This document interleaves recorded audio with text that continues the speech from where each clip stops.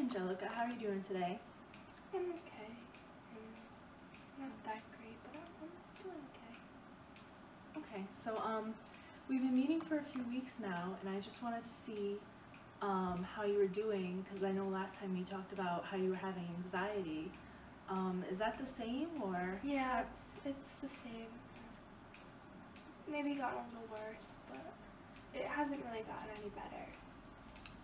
Okay, so how do you feel when you're about to have an anxiety attack? It's really scary. I feel like it's gonna last forever, and yeah, it's really scary. Okay, I can understand why it would feel like it's scary.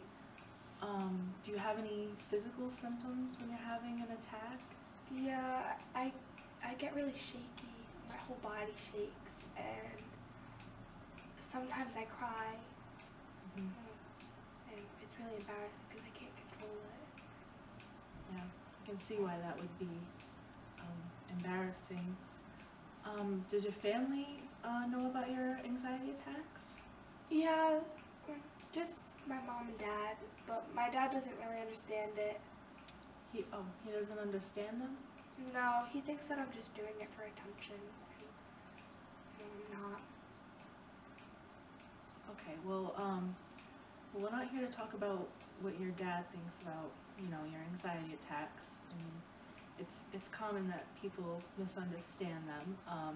How about we work on getting you out of the house, maybe hanging out with some friends or going out to dinner. How would that sound to you? I don't know. I mean, I could try, but I don't really like to get out of the house because I'm scared that I might have an anxiety attack in public and everyone's gonna look at me. And my friends, they might not really understand. But, I mean, maybe I can try. Okay, so what do you think your first goal should be? I think maybe I should try talking to my friends again because I haven't really talked to them since this whole thing started. Okay, I think that would be a good idea. So why don't we set like a time period? So why don't you try to reconnect with your friends maybe by the end of this week, so that'd be your first goal.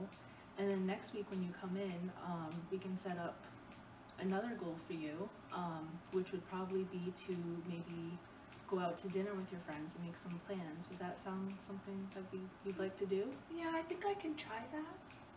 Okay, that sounds good. So we'll meet here next week, the same time, if that's convenient for you. Yeah, that sounds good. Okay, that sounds good. Okay, I'll see you next week. All right, see ya.